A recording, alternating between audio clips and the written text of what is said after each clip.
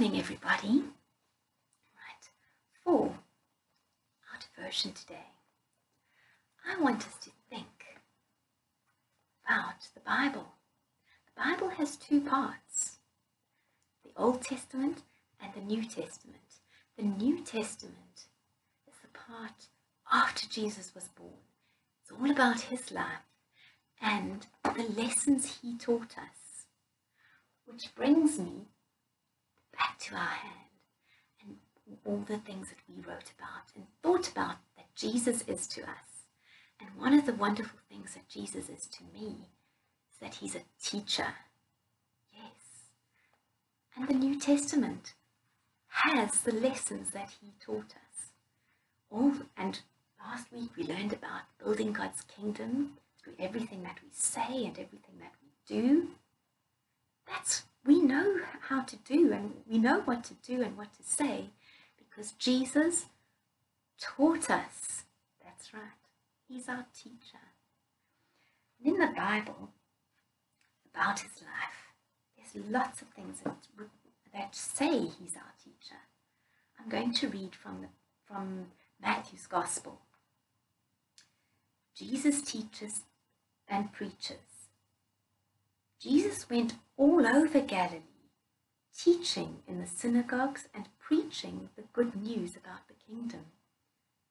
Large crowds followed him from Galilee and the 10 towns from Jerusalem, Judea, and the land on the other side of the Jordan. And Jesus saw the crowds and went up a hill where he sat down, and his disciples, that's the people who followed him, gathered round him, and he began to teach them. And he told them stories so that they'd remember things, and he taught them how to live and how to build God's kingdom. That's right. And later on, also in Matthew's Gospel, it says that Jesus said, "Let the children come to me. Don't stop them, because the kingdom of heaven belongs to them." He wanted people to know, he wanted everyone to know that just as children listen to teachers and listen to their moms and dads, we need to all be like that. Not only when you're children like you are, but you're learning to listen to moms and dads and to Miss Carr and Mrs. Kyle and all your teachers that you'll have. But you need to remember that your whole life to be listening to Jesus' voice in you, because he's our most amazing and most wonderful teacher. We can find all the lessons that he taught us in the Bible. Let us pray.